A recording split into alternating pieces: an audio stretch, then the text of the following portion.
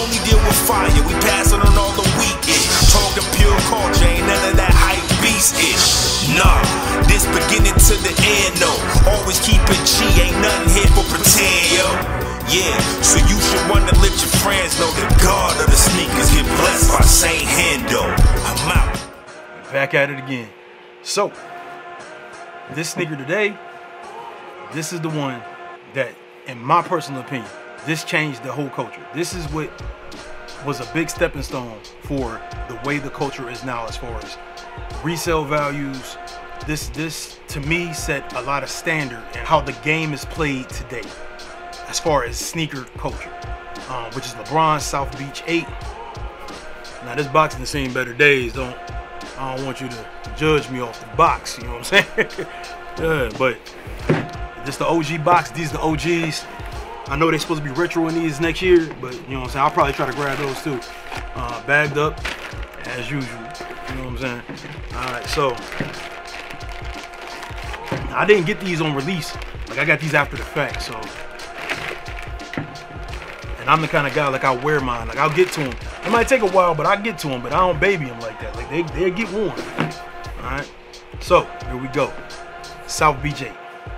This sneaker, like, you can tell, like, the worn toe box. You know what I'm saying? Like, it just, over time, it's just what it is. This sneaker, this colorway, the big decision, all that stuff. Like, everything, this was one of the top sneakers to go crazy, to drive the internet crazy. Like, the industry crazy. I don't know what's so impactful about that, about him going to Miami, but it was a big thing when he made that decision. And then Nike and Jason Petrie is the one who designed the shoe. This was what put Jason Petrie on the map. This is what put, to me, this is what put LeBron's brand on the map. This silhouette, this colorway, this sneaker, this is it. This set the bar for what to expect from Jason Petrie from that point forward. Highly sought after sneaker. Obviously, this is one of LeBron's most sought after sneakers. But see, you got the lion face. Alright. I mean, what more can I say? But these are, I believe, V1s.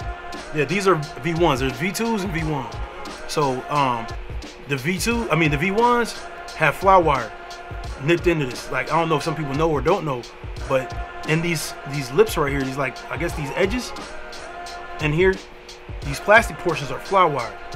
But in the V2s, it's not fly wire, it's like hyperfuse. It's not the same stuff.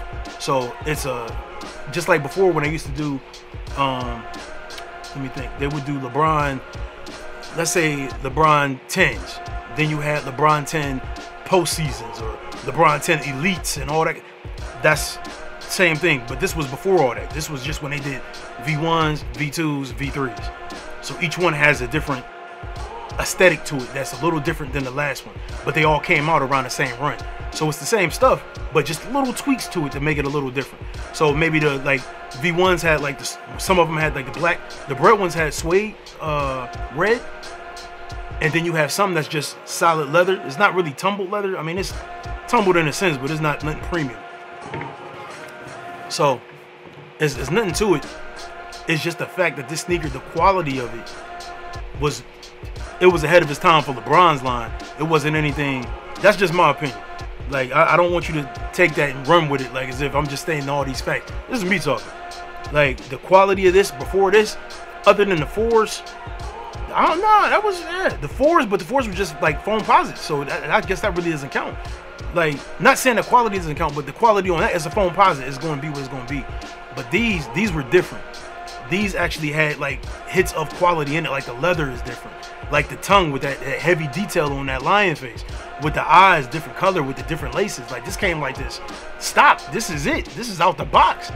Like, this was the pinnacle of what LeBron's was supposed to be. This was it. Nothing different, nothing more, nothing less. This was it. And other sneakers he put out, it was a decline in like the quality and how things are.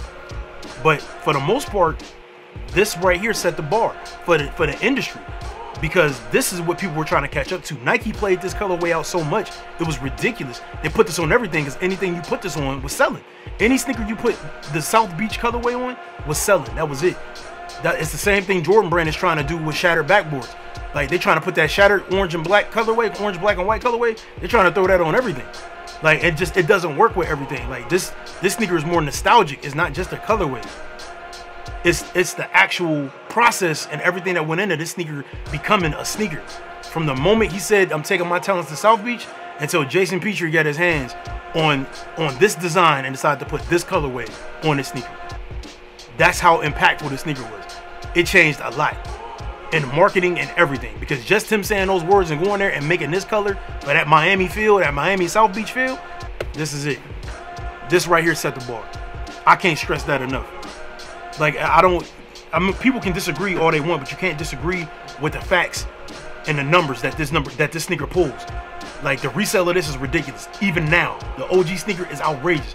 Probably like 1,000 for like a size 12, maybe 1,400. Now, and this is like, I don't know how many years later. What, 8 years?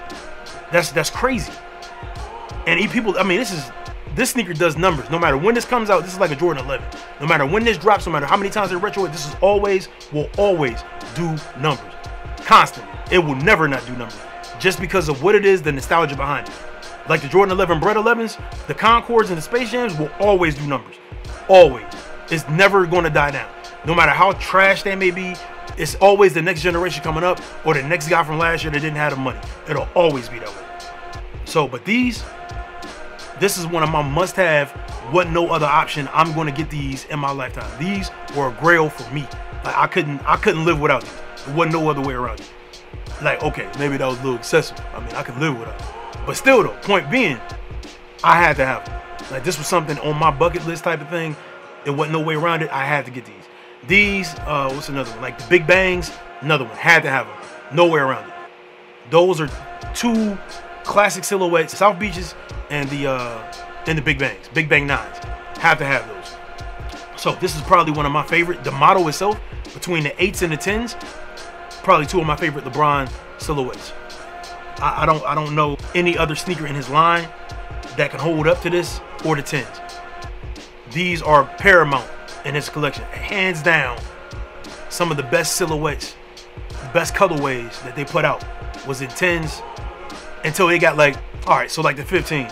So that's when they started actually mixing sneakers. And that's a different plateau though. That's not just colors. We talk about taking pieces from other sneakers and tossing them on a current sneaker from old sneakers. That's another level. But as far as this, at that time, this was it. And even today, this is it. You pull these out on any day, people will notice. People will know what these are. As much as they'll know a Jordan 11 from a distance, they'll know these from a distance. They might not know any other LeBron sneaker, but they'll know these. Hands down, they'll know these. I just wanted to give you guys a quick look, get my opinion on this sneaker, because this is a classic. I don't care who you are and how you feel about LeBron or how you feel about his line. This sneaker is a classic. If it's not a classic to you, just know it's a classic to the culture. This will forever be historical sneaker for not just LeBron, but for the culture. All right? But yeah, but that's it. That's all I got. Appreciate it. Like I said, as always, I appreciate y'all stopping by, and we will definitely do this again. I'll keep the content coming. Stuff you've seen, stuff you haven't seen. All right? So we'll start posting a few things that you haven't seen. All right? All right. Well, I appreciate it. Thanks again. Later, y'all.